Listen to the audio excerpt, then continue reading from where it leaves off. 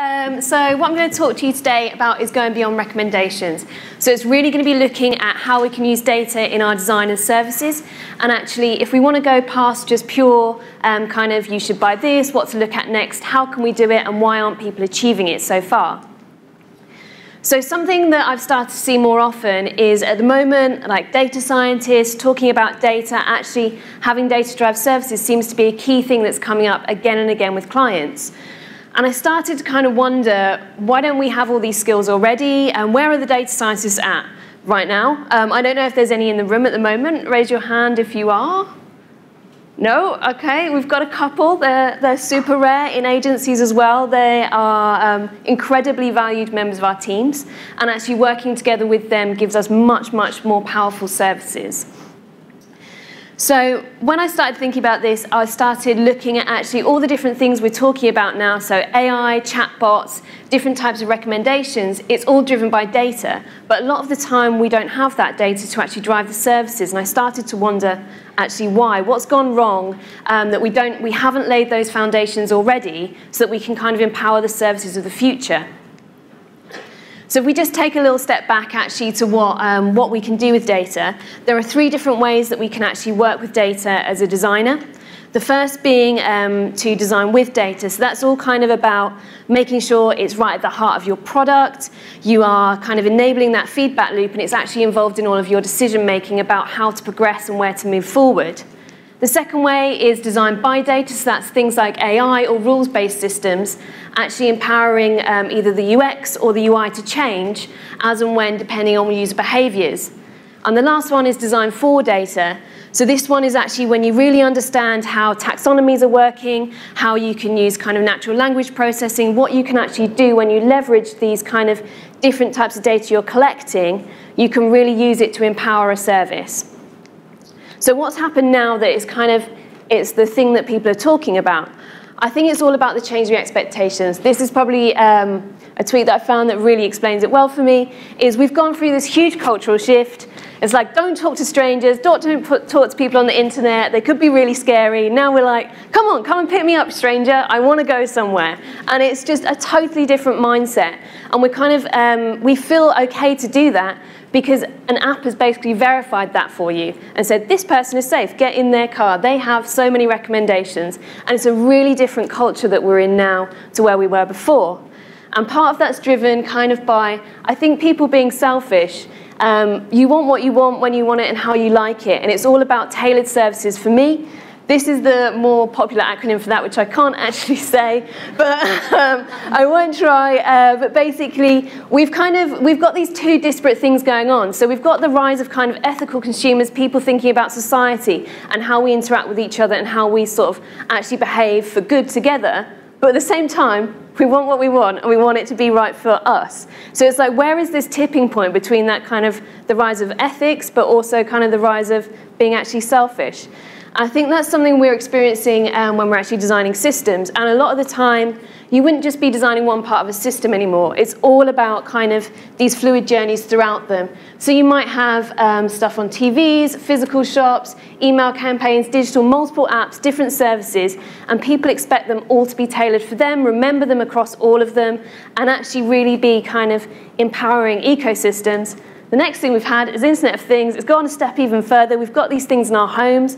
They're supposed to be kind of there to empower us, but we seem to be just collecting the data and not necessarily actually doing that much with it yet. It just seems to be all about harvesting, and then what happens next. So if we have all these different channels, and we have the tools to actually use them, so we have things like machine learning that can process these huge data sets, we should be able to have hyper-personalized services. But it seems that at the moment, it's almost kind of, those services are being designed by the few. So it's sort of the really big players. They have access to the amount of data they need to actually do these tailored services. So time and time again, we see people like Google, Facebook, Amazon actually being able to succeed in this kind of world that we all want to get into. And it's just, it seems a little bit like far away for people right now. My suggestion on that is actually that we're not designing for data and with data to begin with. We're not baking it into our products and services to enable us to get to that point. So I'm going to talk to you kind of through a case study where we use data a hell of a lot.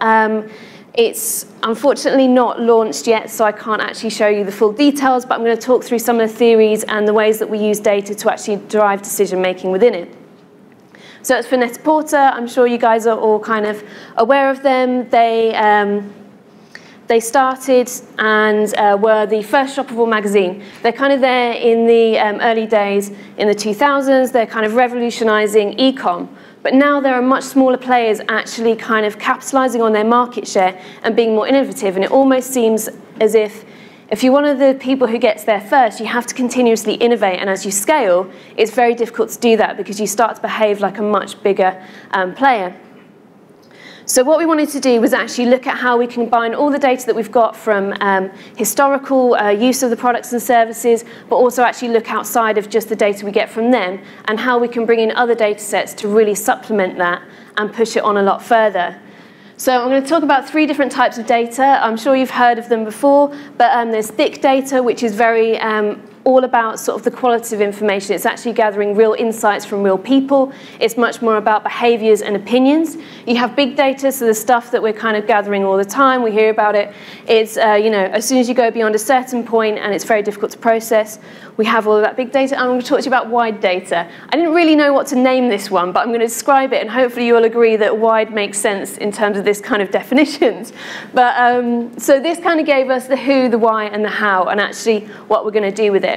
So the different types of data that we used, we had thick data, so we had personal shopper interviews. A lot of their customers are very high net worth individuals. They actually have a premium service where you get a personal shopper just for you. So it's very similar to going to a high-end department store. These people know everything about your lives. They even get invited to people's weddings. They're that close with the customers that they're serving because they're talking to them every single day. So it was a really good way of getting those insights across a lot of people.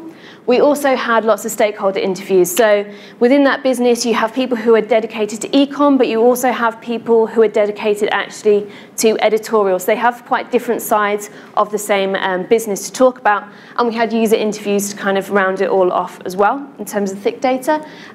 Big data-wise, we had voice of the customer survey, so huge data sets that they gathered over long periods of time. We had the different shopping patterns and reading behaviors of the editorial that they were already putting out and how people were already shopping with them.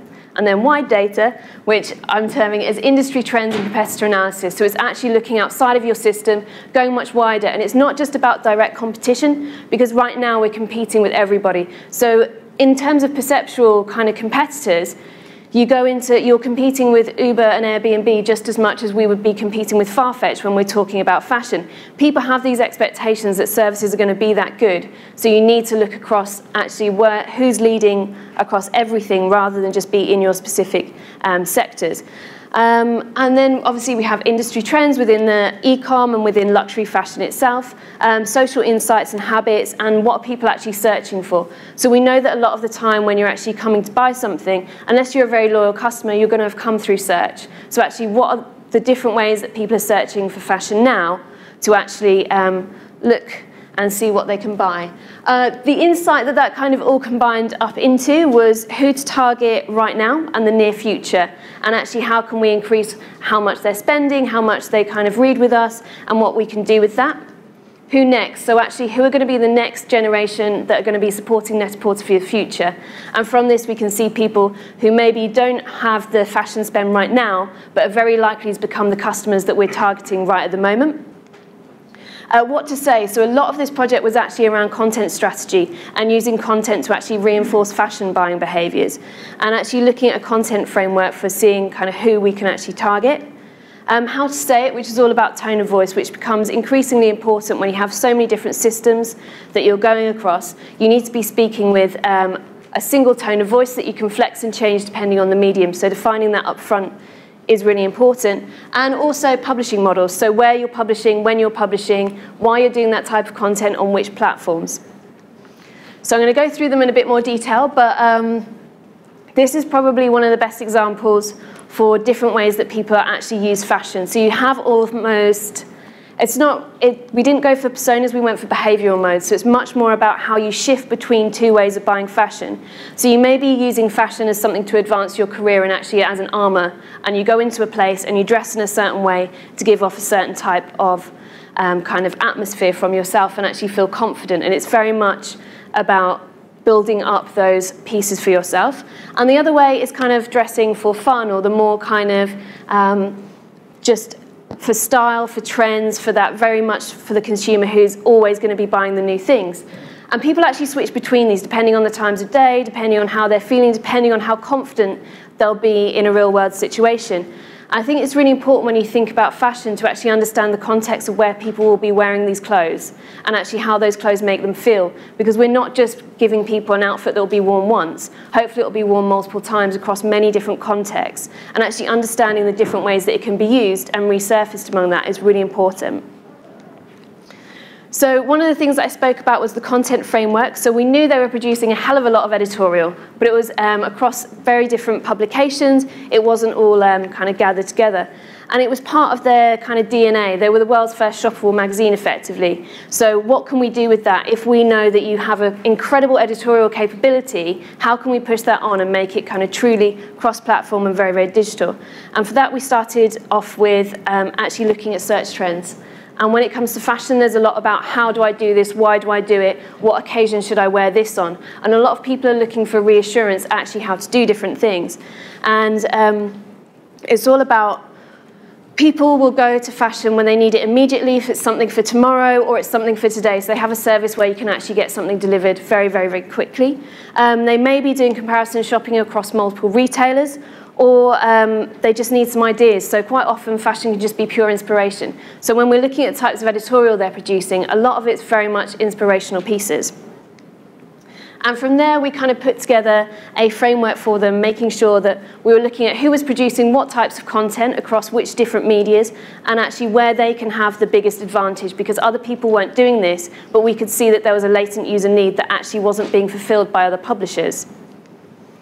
So it kind of all came together to kind of inspire fashion confidence, and this is something that we really wanted to reinforce. So when you're making these high purchase decisions, you want to feel that you've made the right decision. So it's all about making sure it's the right size for you, it's going to suit you, it fits in with your style. And because we have all those different shopping behaviours from them, we actually know a lot about the way that people behave and think about fashion. And then lastly, that comes together in the publishing model. So actually understanding when people are shopping, what types of things they're shopping for can drive an editorial calendar as much as kind of the fashion calendar can. And if we bring in that also with then looking at different social trends, we can target different platforms for the right types of editorial actually across a life cycle. And all this kind of came together, and we ended up with personalisation, which was unique as their customers. And sometimes this is starting to be called cognitive commerce. If you do it to the level that is technically possible, you get into preemptive pieces. So if, and you start behaving almost as their personal shoppers would. So you know people's calendars, you may know who they might be meeting, you may have an idea of some level of context. This is the type of relationship that you have with a personal shopper. Can we actually bring that to this service if we have those data points? Theoretically, yes, we can. And from that, we can actually bring this really, really to home and actually behave as these, like a digital personal shopper for everyone. So it's not just that the high customers were getting it, everybody could get it across the system. And I would love to have been able to show you it, but it effectively kind of drove our feature sets. But from there, we reframed them much more as a service. So it's actually about being a fashion best friend and giving that advice and preemptively actually giving people suggestions on what you can do with it and using that content to inspire the confidence that people need. So that's looking at kind of a project that I've done, but I also thought it'd be good to look outside, so who's doing it well. I mentioned it before, we see things like Google Now. So it's gone from simply organising the information to actually harnessing it, so you can search within your account. This is an example of actually looking at flights. So if you know that a flight's going to be delayed, you can be notified about that. They have that information. One of the areas that I've actually found myself has happened, so I've rebooked a flight. So for some reason it thinks that I'm flying back from the same destination twice. So it's a little bit confused about that. So it's much better than it was, and I actually can see when my next flights are. But it's got both of them in there too, so it can't actually reconcile that information quite yet. Then we have people like Netflix, where everything is a recommendation. So you have a wall of recommendations. It's all personalized content, but they've actually gone further than that to actually make sure that 80% of what users are watching comes from recommendations. And it's actually driving the content production as well. So they're using the data to not only actually inform how the product is serving people, but actually what content you can produce. And I would say that if you are producing content as part of your work, you should actually be doing that feedback loop as well and using it to drive what you should be producing to actually gather people in. So the challenges and why haven't we all got there? First one is actually getting hold of the data. People aren't always that happy with giving data out, but if we combine multiple data sources, we can give far more insight than just one set alone. So you saw how we took the 3 different types of data and actually used those to drive every single part of the content strategy and publishing model.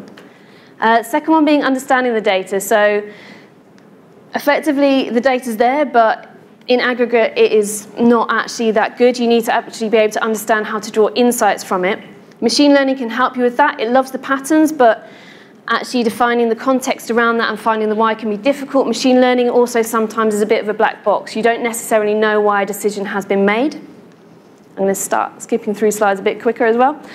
Designing in the infinite. So if we go into the world where machines are defining our interfaces and we're going completely personalized, they're going to be making those decisions. And we go from being purely kind of componentized designers to actually a designer who's working with a machine. And the machine is as much part of our design team as actually any other member would be.